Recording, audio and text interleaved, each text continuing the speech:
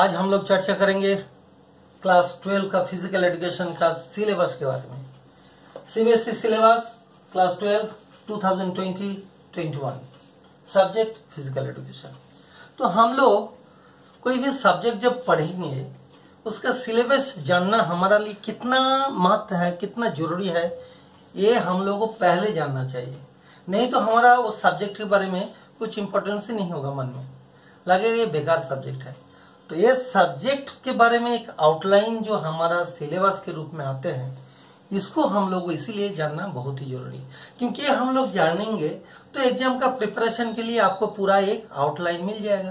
कब कौन टाइम में, कौन सा टाइम में आपको पढ़ना है, कौन सा चीज में आपको वीकनेस है, कौन सा यूनिट आपको छूट गया है, ये सब आपका सिलेबस कह देते हैं। ये आपको बहुत सारी चीज में मदद क्यों करते हैं, ये सिलेबस के बारे में आपका जानकारी होगा तो आपका पूरा डिटेल्स एक plan, pre plan for examination आपको सुविधा होगा। तो ये चीज हमारे लिए जानना जरूरी है। तो चलिए हम लोग अभी चलते हैं डिटेल्स में, हर यूनिट वाइज हम लोग इसको देखते हैं, कौन सा यूनिट में क्या है और आखिर तक क्या होता है।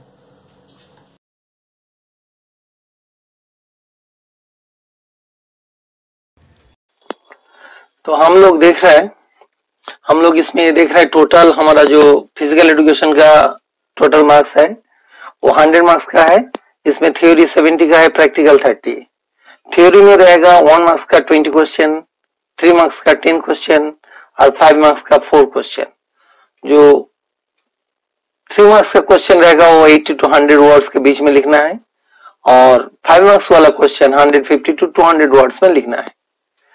और प्रैक्टिकल के लिए आपका टोटल 30 मार्क्स, उसमें फिजिकल फिटनेस के लिए 6 मार्क्स, गेम्स का प्रोफिशिएंसी उसमें 7 मार्क्स, योगिक प्रैक्टिस वो 7 मार्क्स, रिकॉर्ड फाइल्स और वाइवा वॉइस इसमें 5 मार्क्स का। तो टोटल हो गया 30। तो 70 + 30 100 मार्क्स। ये हो गया eight a glance total marks के बारे में। अभी हम लोग देखेंगे जिसका फर्स्ट चैप्टर और बाकी जो यूनिट दिया हुआ है टोटल 10 यूनिट के बीच में।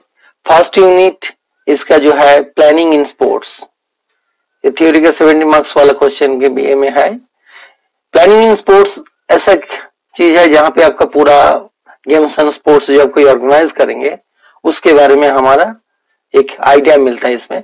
जैसा मान लीजिए घर में सवेरे मम्मी खाना पकाती है, पहले से उसको प्लानिंग करना पड़ता है।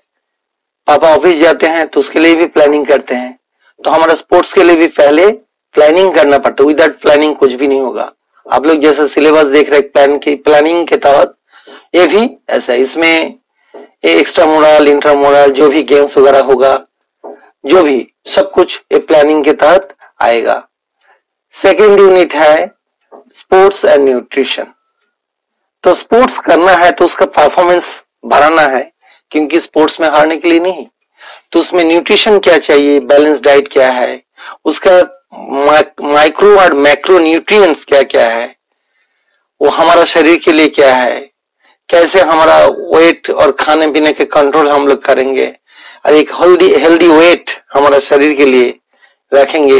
ये सब चीज इसमें हम लोग देखेंगे, क्योंकि आजकल बहुत सारे बच्चे फास्ट फूड खाते हैं जो हमारा हेल्थ के लिए एकदम उल्टा, वो हेल्थ के लिए अच्छा नहीं है। क्योंकि हम लोग जानते हैं हेल्थ इज वेल्थ। तो हेल्थ को बनाने के लिए अच्छा करके इसके लिए जरूरी है। अभी हेल्थ को अच्छा रखने के लिए हमारा योगा जो लाइफस्टाइल है ये अभी हमारा आजकल के दिन में बहुत ही जरूरी हो गया। आप लोग टीवी में बहुत सारे प्रोग्राम में देख रहे हैं जो योगा ऐसा एक सिस्टम है, एक सिस्टम ऑफ लाइफ है, ये हमारा जिंदगी को अच्छा बेहतर से बेहतर रखने के लिए काम करते हैं।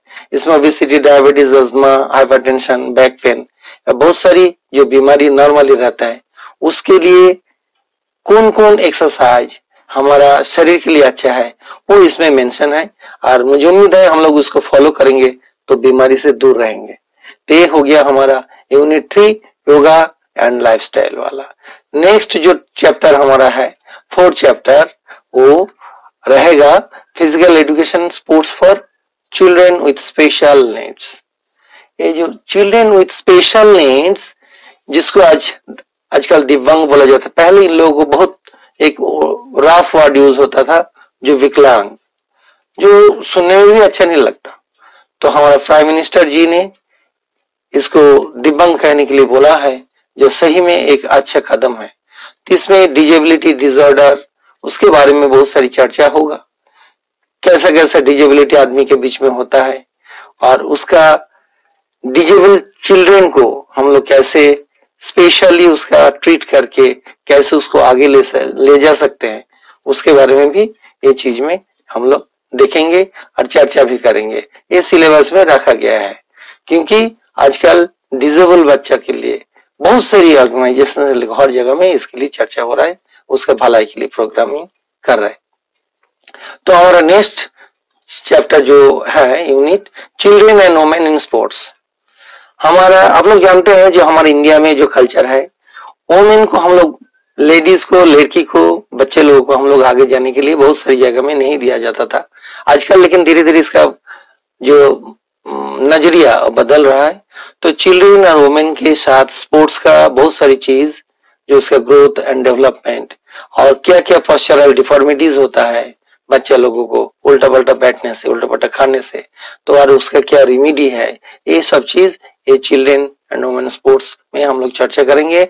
और फीमेल को स्पोर्ट्स में कैसे आगे ले जा सकते हैं उसके लिए चर्चा होगा, क्योंकि फीमेल को आगे ले जाना है तो अभी देश आगे बढ़ेगा।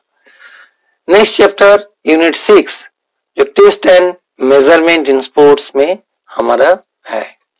अभी टेस्ट एंड मेजरमेंट जरूरी है हर गेम्स के लिए, क्योंकि आपका बीच में जो फिटनेस नहीं रहेगा तो आप कुछ भी नहीं कर सकते। पढ़ाई से लेके कुछ भी काम एक मिनिमम फिटनेस चाहिए। तो इसके लिए टेस्ट, कुछ स्टैंडर्ड्स टेस्ट सेटअप किया गया है जिसके हम लोग देखेंगे, और इसमें हमारा मोटर फिटनेस क्या है, मोटर फिटनेस के लिए क्या क्या करना है, ये सब चीज हम लोग इसमें चर्चा करेंगे। और हमारा जो कार्डियोवास्कुलर फिटनेस, आप लोग जानते हैं कार्डियोवास्कुलर हमारा हार्ट से रिलेटेड है, इसके लिए बहुत सारी टेस्ट है, बहुत साइंटिस्ट लोग इसमें टेस्ट किया है, जैसा हार्वर्ड स्टेप्स टेस्ट है, एक तो रकफर्ड टेस्ट है, सब हम लोग देखेंगे। और बाकी सीनियर सिटीजन के लिए भी कुछ टेस्ट है।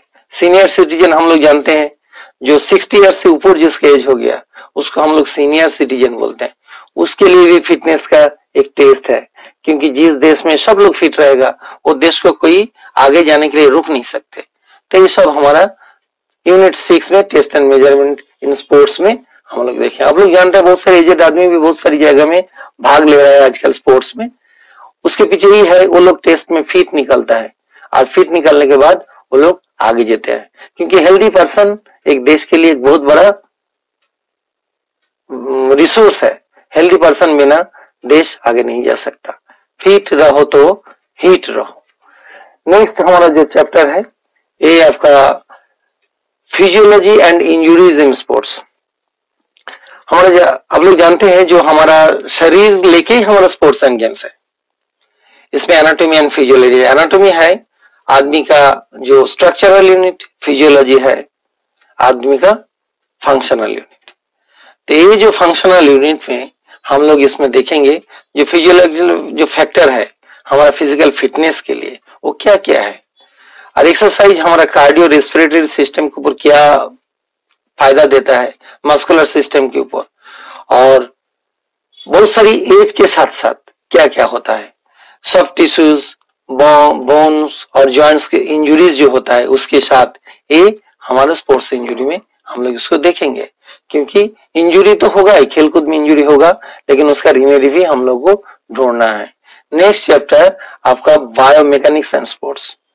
देखिए स्पोर्ट्स एंड गेम्स और फिजिकल एजुकेशन एकदम कंप्लीटली साइंस ओरिएंटेड सब्जेक्ट है। इसमें देखिए केमिस्ट्री, फिजिक्स, बायो, बहुत सारी चीजें इसमें, टेस्ट एंड मेजरमेंट सब कुछ इसमें है।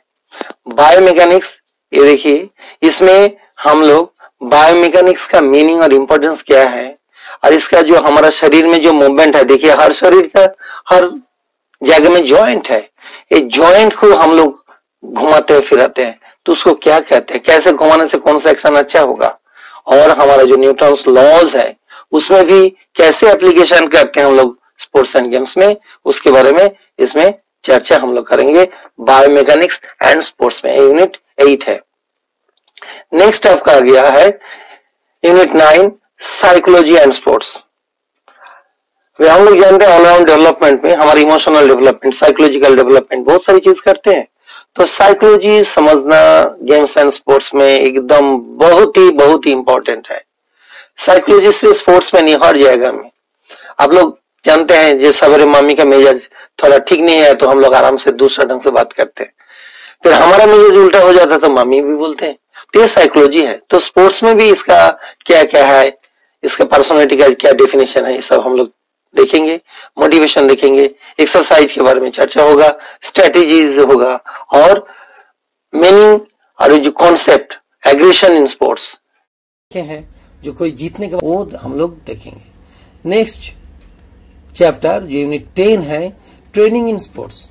हमारा स्पोर्ट्स में हर चीज के लिए ट्रेनिंग जरूरी है। आपको अच्छा निखारना है तो जरूरी होता है।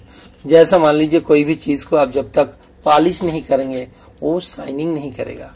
तो हमारा स्पोर्ट्स में आपको अच्छा अचीवमेंट के लिए ट्रेनिंग जरूरी है। इसमें स्ट्रेंथ के लिए हमारा जो फिटनेस 5 है component, strength, endurance, speed, flexibility, coordinative abilities, ये सब चीज को ट्रेनिंग के द्वारा अच्छा कर सकते हैं, जो बंदा बाद में भी अच्छा परफॉर्मेंस कर सकते हैं। और इसके लिए ट्रेनिंग का क्या क्या चीज है उसमें भी देखेंगे हम लोग। Next practical. अभी प्रैक्टिकल मार्क्स पहले मैं शुरू में ही बोल दिया हूं, जो टोटल 30 मार्क्स का है। ये 30 मार्क्स का प्रैक्टिकल में अभी फिटनेस टेस्ट होगा आपका 6 मार्क्स का, जो एग्जाम के टाइम में होगा, नहीं तो सर लोग बीच बीच में जो आपको मौका मिलेगा तब लेगा। मेनली जुलाई में होता है, नहीं तो अप्रैल में। कुछ स्टैंडर्ड बेंचमार्क के आधार पर आपको करना है। फिर गेम्स एंड स्पोर्ट्स में एनी वन गेम्स में आपको प्रोफिशिएंसी क्या है उसके बारे में देखना है, वो 7 मार्क्स का है। जोगिक प्रैक्टिस 7 मार्क्स, और फाइल जो आप रखेंगे बहुत सारी बास्केटबॉल, फुटबॉल, कबड्डी को जो भी गेम्स लेंगे वो फाइलिंग के लिए 5 मार्क्स, और भाईवा वॉइस जब सर लोग आपका प्रैक्टिकल लेने आएंगे वो 5 मार्क्स। ये टोटल हो गया आपका 30 मार्क्स।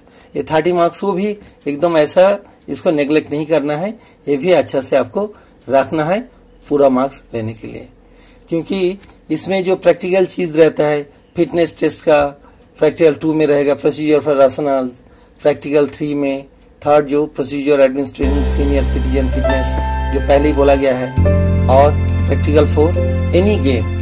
ये चारों तरीका से आपका ये जो रिकॉर्ड फाइल जो 5 मार्क्स का है, पहले इसका पहली चर्चा हुआ था जो 5 मार्क्स वाला रिकॉर्ड 4 नंबर सीरीज में 5 मार्क्स का रिकॉर्ड फाइल्स, वो था आपका ये। और लास्ट में देखिए सिलेबस एट ए ग्लांस। हमारा जो टोटल यूनिट है, total 10 unit. First unit planning in sports, उसके बारे में बोला हूँ। स्पोर्ट्स न्यूट्रिशन के बारे में चर्चा हुआ, सेकेंड यूनिट में होगा। Third unit yoga and lifestyle. Fourth unit जो दिव्यांग बच्चे के लिए मैं बोला हूँ। और 6th unit, 5th unit children and women sports के बारे में। हमारा देश में जो वुमेन लोग पिछड़ा हुआ है, अभी भी उतना आगे नहीं जा पाया, उसको ले जाना है। उसके बाद हम लोग ये जो साइकोलॉजी के बारे में चर्चा होगा, साइकोलॉजी के बाद बायोमैकेनिक्स होगा, psychology, sports and training in sports. ये टोटल 10 यूनिट हम लोग को ध्यान से रखना है। तो टोटल एज ए होल हम लोग इसको ध्यान में रखेंगे, जो पहले से फर्स्ट यूनिट से लेके लास्ट तक। तो हमारा टोटल आइडिया भी होगा कौन सा सब्जेक्ट कैसे पढ़ेंगे, उसके बारे में चर्चा हम लोग कर लेंगे और उसी हिसाब से हमारा प्लान करेंगे। तो स्टूडेंट हम लोग पूरा चर्चा कर लिया, देख लिया 1 नंबर यूनिट से 10 नंबर यूनिट तक। टोटल 10 यूनिट है, ज्यादा भी है नहीं। जो लोग साइंस लेके ज्यादा पढ़ रहा है, उसके साथ फिजिकल एडुकेशन रखा है, उसके लिए तो और इजी है। और टोटल आपका जो 100 मार्क्स का है, इसमें प्रैक्टिकल 30। ये 30 में आप थोड़ा सा भी मेहनत करेंगे सब चीज को, तो 30 में 30 आपको मिल जाएगा। अब थ्योरी में जो 70 का है, बहुत लोगों को तो 70 में 70, 65 मिलता है। तो टोटल आपका 95 एक परसेंटेज कैरी करने के लिए फिजिकल एजुकेशन एक बहुत इंपॉर्टेंट रोल प्ले कर सकते हैं। आप थोड़ा थोड़ा टाइम इसको दीजिए, मैं ये नहीं बोल रहा हूँ जो पूरा पढ़िए, थोड़ा सा टाइम दीजिए रेगुलर इसके लिए, एक दिन आपको दिखेगा एकदम पक्का। तो मुझे उम्मीद है मेरा बात को आप लोग ध्यान से सुनेंगे और उसको फॉलो करेंगे। फिर अगले एपिसोड में मिलेंगे और जो भी ये सिलेबस है उसमें मेरा वेबसाइट है JhinukEyeshot.com, उसमें जाएंगे तो इसका जो सिलेबस का हार्ड कॉपी मिल जाएगा, वहां से आप डाउनलोड कर सकते हैं। थैंक यू, मिलते हैं अगले वीडियो में।